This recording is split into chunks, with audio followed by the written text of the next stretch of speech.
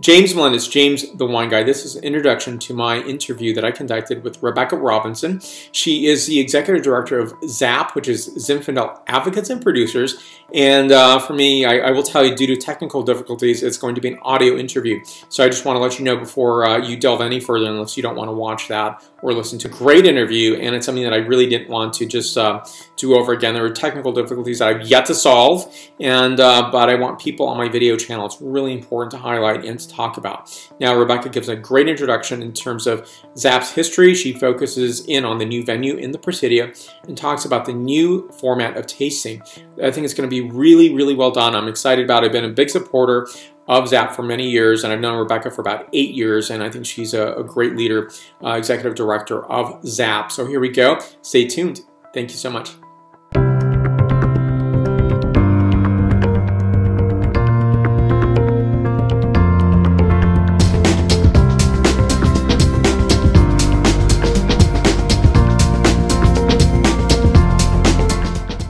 Hi, this is James Melendez, James the Wine Guy. Today I have a very special guest. I'm very excited about this. I have Rebecca Robinson from ZAP. She's the executive director who has spent a good portion of her life, I would say 24 years, if I'm not mistaken, in the wine industry, wine trade, and has made ZAP into this incredible nonprofit organization that is promoting the beautiful grape that I love so much, Zinfandel. Thank you so much for for being available to talk with me today, Rebecca. I really appreciate that. It's such a pleasure to be with you, James. Thank you. Absolutely. So, I'm such a fan of ZAP, as you know, and I just find that it has such a unique combination of producers and advocates, and it's a nonprofit. How did this evolution happen? How did ZAP come to be? Well, back in the day, in 1991, you had a group of Zinfandel producers who said, we really want to recognize Zinfandel, the wine we love, as a world-class wine. And we're going to get together with the advocates, the consumers, the people who drink the wine, and we are going to celebrate this history and legacy together. And that's how the A in ZAP came to be, is bringing in the advocates. Sure. And so it's the Zinfandel, advocates, and producers. Okay. Now, in 2014, we have something very exciting happening, which is an evolution in how the ZAP experience in person is going to unfold. Traditionally, it's been held at Fort Mason, and I think last year, if I'm not mistaken, Exhibition Center in San Francisco, right? Yes, we moved the event a couple of years ago and really did a lot of soul searching, a lot of surveying, and really asking both the producers and the public who attended the event, what is it that you're really looking for? And we discovered that they missed Fort Mason. They missed the Bay. They missed that charm.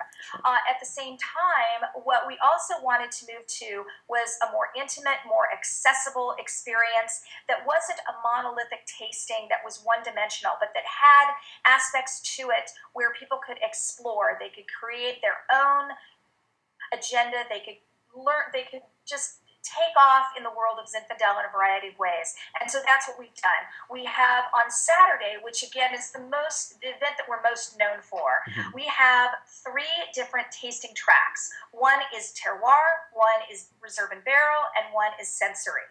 Terroir really dials into what is so important about Zinfandel, which is regional diversity. The fact that it is grown in Sonoma and Napa and Paso Robles and up in Rockpile and Dry Creek and in Lodi. Those are such important regions for Zinfandel. And so consumers will have a chance to taste the wine from those regions and learn what is it that I love about Sierra Foothills wines as opposed to Rockpile wines, and what are the different characteristics of those. And then in barrel and reserve, a different track in a different building, they'll have the chance to taste that first out of the gate wine, barrel. It was one of those things that ZAP has always been known for as a barrel tasting, and so we're keeping that. And of course, there'll be some reserve wines, and again, that access to the winemaker, the flow of it is still there, but it's just on a smaller scale. And then, of course, in sensory, it's something new, something fresh. We've got 80 winemakers there. We've got different food flavors that we're going to be experiencing. So what is it about umami that, incorporates into Zinfandel? And what is it, why is it that, I like one flavor over the other? Those are all different components that people will have a chance to taste in a walk-around, very interactive forum. Wonderful. And one of my favorite events is your Thursday event, Epicuria, which I think is a fantastic way of highlighting the versatility of Zinfandel. Yes, Epicuria is absolutely, a fan favorite, no question about it. 30 wineries paired with 30 restaurants. The restaurant really takes their role seriously, figuring out exactly what is it that brings out the best in a particular wine and vice versa. And so you have a great opportunity to mix and to match, and it's really a tremendous event. I have to say, though, by the time that this runs, I think the event is probably going to be sold out because of its popularity. Okay. That's a good thing, right? I think a lot of people hope to be in that position. Yeah, absolutely. Good, good. Well, tell me, how did this happen? How the evolution of your 2014 experience, how did this come about? Well, we really said that, we think that there is an evolution happening in wine tasting. And, consumers are really looking for something more than just, I want to go and taste wine. I want to have an experience. I want to have interaction, and I want to learn something. We all have access to such more information, but it's the context. It's the importance of learning about it to enhance our experience, really. That's what it's all about. Discovering what it is that we like about a particular wine, so that we can share that with our friends. I mean, that's always been part of the ZAP experience, is that sharing and that interaction. And people will still have that, but we're breaking it out into more accessible components. For example, the trade has its own separate tasting on a different day. And so, again, that just frees things up a little bit more for the public and the wine lovers to come and enjoy. Sure, sure. And, tell me about the transportation and the venue. I think the venue is going to be fabulous. The Presidio is absolutely stunningly gorgeous. The Presidio is really such an iconic historical landmark in San Francisco. And we've got incredible views of the Golden Gate, but it's combined with wonderful venues that lend themselves very nicely to tasting, and they're all within very close proximity on the main post. So we're going to have shuttles that take you from building to building. If you want to walk, it's less than a 5-minute walk. Public transportation is very accessible at the Presidio. So it really has a lot of great elements that we think are going to enhance people's stay while they're with us. Okay. And I'm completely amazed all the time how Zinfandel has, I think, grown in terms of its, first of all, developed beautiful sculpted wines, an evolution in the Zinfandel wine itself. That is, I think people think of Zinfandel, unfortunately, as just being white Zinfandel, or maybe pair them together, which is not absolutely true in terms of, vinified Zinfandel, in terms of the artistic art form that we see today from Rockpile or Lodi, or from wherever it comes in California, and also other places, New Mexico, Arizona, Okanagan Valley, Washington, Oregon, Israel, and so forth. So I think that this is becoming truly, though it's not a classic international variety, it is in many other ways, and I think that's the exciting thing about it. So I see a bubbling up, not just in the United States, not just in California. So it's not just a California grape; it's to be shared throughout the country, and I know that Zinfandel is exported as well. Tell me more about my perception. Is it true that Zinfandel is growing its audience? I absolutely agree with you, and I think that one of the tests is that it is being planted in other wine regions around the world. I think that that's really significant. From the very beginning, the popularity of white Zinfandel was an absolute blessing because it helped save those old vine vineyards that are so important to the classic nature of the varietal. But at the same time, it was also a challenge because people would go in and they'd say, "I want a Zinfandel," and they get something pink, or they get something red, and they weren't sure what is this. Sure. So there was a need to educate people. So that's part of what we've been doing the last 2 decades. And in addition to that, we have been all around the world. We've had a privilege of, again, we saw each other up on our way to Canada, and we had Zinfandel up in Canada, and they love the flavors of Zinfandel up in that region, but they also love the fact that it pairs so well with the foods that they eat. And it's true even in Japan. We had a fantastic seminar and tasting in Japan this last year. And, who says that Zinfandel can't go is a perfect pairing with sushi? I love it. I think it's absolutely wonderful.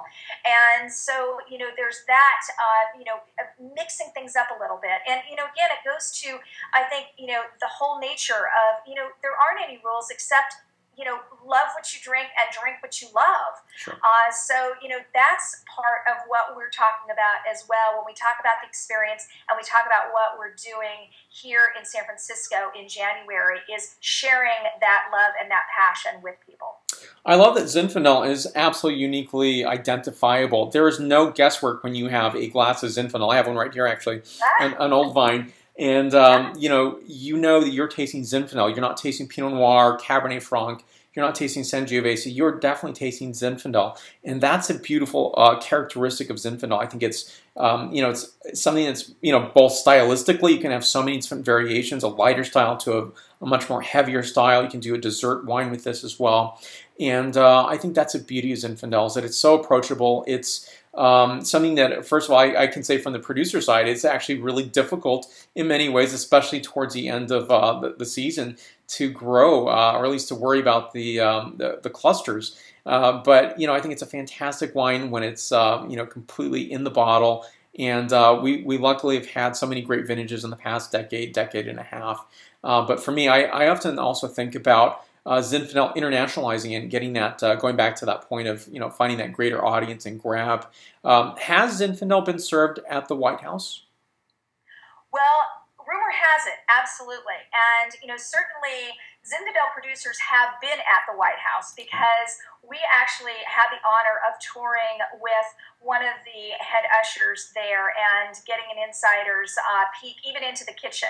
I can't name names, but I think that we could go back and do some research for your listeners, and I think the answer would definitely be yes. And again, it goes to really the appreciation for what we do here in this country. And Zinfandel is the benchmark grape for California.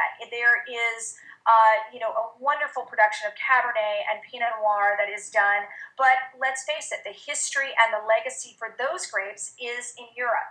The history and legacy for Zinfandel is California. And so, again, that really goes to that celebration of, hometown pride, if you will. Sure, absolutely. And I'm also noticing in my fellow wine writers are writing about Zinfandel more often than ever. People are talking on Twitter more about Zinfandel. I see many more videos. Is that is that just my perception, or is that really true, where I'm seeing a lot of people in the wine writing marketplace talking more about Zinfandel?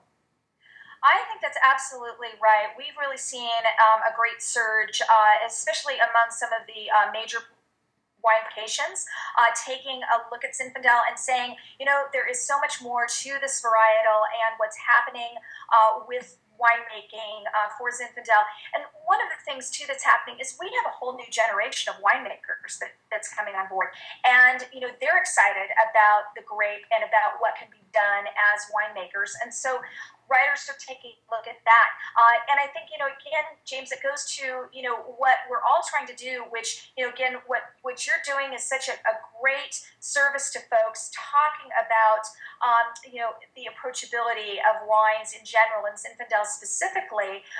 And so I think that, you've got that, you've got the print publications, you've got just more information out there. And so it's really important for people to be able to, have an understanding and figure out, what is it that's important to them and those tools. And that's, part of what Zinfandel advocates and producers is all about. Okay.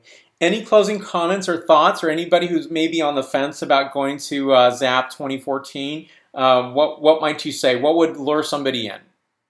Well, I think, again, again, it's the wine itself, isn't it? It's that wonderful expression of the grape, and it's going to be a lot of fun. You're going to have such a great time interacting with the vintners. One of the things, again, with ZAP is that we do have the winemakers who are there. They want to share their wines with folks. You've got the different tracks that you can have fun with, and, again, create your own agenda. So it's a lot of fun. I think that the Presidio is going to be a great venue for us, and we look forward to people coming out and experiencing Zinfandel with us. Very exciting. I would say, Rebecca, too, that I just want to add on that I'm, of course, huge supporter of ZAP, and I do believe that without ZAP, we wouldn't have Zinfandel as prominently placed today in the marketplace. And I think this is a big accolade to the entire team, to yourself, and I think it's always exciting because it's almost that hurrah when you get to ZAP and the ZAP tasting experience and being able to say, okay, this is why it's done. This is why all the hard work and the advocacy takes place. Is to enjoy what's here. So big kudos to you and to ZAP and to everyone involved. Well, and thank you, James, for that, because it is the support of our members that makes it happen, both our advocates and our producers, and also the recognition of what you're doing. So, again, look forward to it, and here's to Zinfandel. All right. Cheers and salute.